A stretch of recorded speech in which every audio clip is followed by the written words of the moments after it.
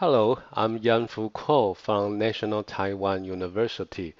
Today the topic that I'm going to share is measuring the length and identify the species of dewatered fish and measuring the length of shrimp in vivo using intelligent machine vision.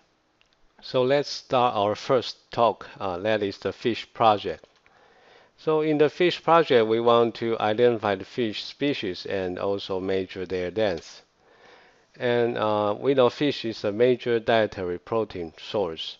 And in 2015, approximately 81 million tons of aquatic products are harvested, and that is a vast amount. However, the Food and Agriculture Organization indicates that approximately one-third of the fish stock were overfished. So this is a very big number, and that means the conservation and the protection of the marine resource is required. And that's a reason why we send observers to fish vessels to monitor the operating of the fish harvest process. And sending the observers to there is actually laborious, and also we have concern their personal safety. So that's the reason why we develop the electronic monitoring system, also called EMS. So EMS is a system that is installed on fish vessels. It includes camera and also computer, and it can monitor the process of the fish harvesting. So using EMS, we don't have to send human observer to fish vessels, but we still need human to interpret the EMS images, and that is still laborious. So the objective is to identify the fish in an EMS image automatically, and we use convolutional neural network, CNN here, and the image is the input to the CNN, and the output is the species of the fish. And in this study, here are the species that we are identifying. These are the common fish that harvested by longliner. And we have 4 tuna species, 5 billion fish, and some others, and actually 5 other types of fish, and include shark. Because there are too many sharks, so we just put all the sharks together in one category. And here is how we collect image and deal with the image. And first we collect total more than 24,000 images of fish body. And first we resize them. And next we do image augmentation. And the augmentation includes scaling, shifting, rotation, flipping, blurring, and their combination. And the purpose of the image augmentation is to make the model more robust. And for the CNN model, we choose MobileNet V2. And this is because we want to implement this approach in the computers on vessel. And so we choose a compact model. And here are the details of our model training. So in this confusion matrix, we show the performance of our algorithm. And here we can see the overall accuracy is approximately 95%. And here in this confusion matrix, you can see this box are tuna, and these are billfish. And you can tell that when a tuna is misclassified, it is usually misclassified as another type of tuna. And so is that for the billfish. And so we move to the next objective. The next objective is to measure the body length of the fish. And here is defined the body length of the fish. So how do we do this? We do this also through a CNN. We use another CNN to segment the body of the fish from the background. And then we use the plate with a fixed dimension to estimate the size of the fish.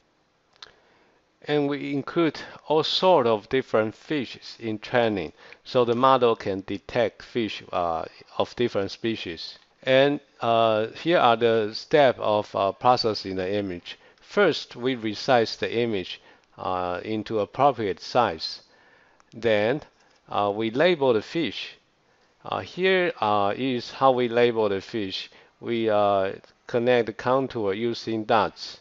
And we also label the color plate in the image.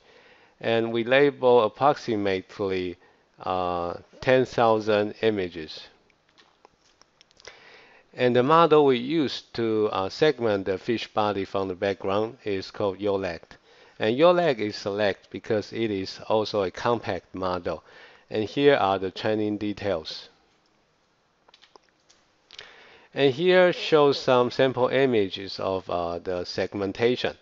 And overall, we use 2,400 fish images to evaluate the performance of the CNN we trained. And here you can see it's doing pretty good. And the overall mean average precision is approximately 93%. And then next, we use the segmented fish body to estimate their length. And for the length estimation, error is approximately 5%. And this is a pretty fast algorithm. In a sense, if we use GPU, that image processing time is approximately 54 milliseconds. Using a CPU is approximately 2 seconds. Now let's move to the next topic. That is the shrimp body length estimation. So we know shrimp is another major protein source worldwide. And actually in 2018, the production of shrimp reached 4.5 million metric tons. It's a big amount. And in Taiwan, white shrimp is a very popular shrimp because it's many nice properties. However, in 2018, the production of shrimps in Taiwan. And so the objective of this research is trying to measure the body length of shrimps in vivo. And the purpose of doing so is that we want to see the activity level of the shrimps, and we want to also estimate how much feed we have to provide to the shrimp so they can have enough food. On the other hand, we don't waste any feed. And this is the system we developed to measure the shrimp body length in vivo. We developed an underwater imaging system. It's over here. So it has a camera, and the camera is connected to an embedded system over here. And the embedded system can use the camera to record video and use Wi-Fi to send the video to a cloud server in our lab. So on the server, we can use the video to train the model to detect the shrimp and also to measure their body length. And the camera can be operated in 3 modes. One is color, another is grayscale, and the other is infrared light. And the videos are recorded in full HD mode. And we collect many images, but we only label 500 of them. And 400 are used for training, and the other 100 is used for test. And here are the data we prepared to train and to test the model. And because in each image there are multiple shrimps, So we actually label approximately 5,000 shrimps. And the shrimps are categorized into two types. One is measurable. That means the shrimps are very clear. And the other type are visible. And that means the shrimp is either incomplete or blurred. But they can be detected in the image, so we still label them. And the model we use to detect the shrimps is YOLO V3. So here are the detection results. So you can see this is an input image, and the model can detect like measurable shrimp, which is very clear. But for the detected one, it's blur or it is incomplete. And overall, we reach a mean average precision that is 85%. But for the measurable one, it is higher. And after the shrimps are detected, the next step is to measure their body length. And we measure the body length using a series of image processing. And that includes the median blur, MSR algorithm, gamma correction, all-choose method, and collected component labeling. And then we use the minimum bounding max to determine the length of the shrimp. And here is the length estimation performance. And we have a root mean square error that is approximately 5-6%. And here is the summary of the study. For fish identification, that we reach an accuracy of 95% for identify 14 species or types of fish. And the fish body length estimation has an error that is approximately 6%. And for these two calculations, using a CPU, they are all within 2 seconds, each of them.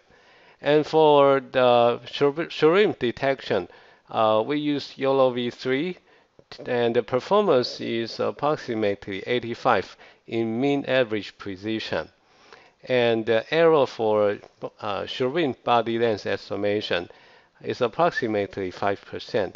And these are using video stream on a cloud server, so the frame rate is not an issue. And these two projects are funded by Council of Agriculture and the Fish Agency. So I would like to acknowledge their support.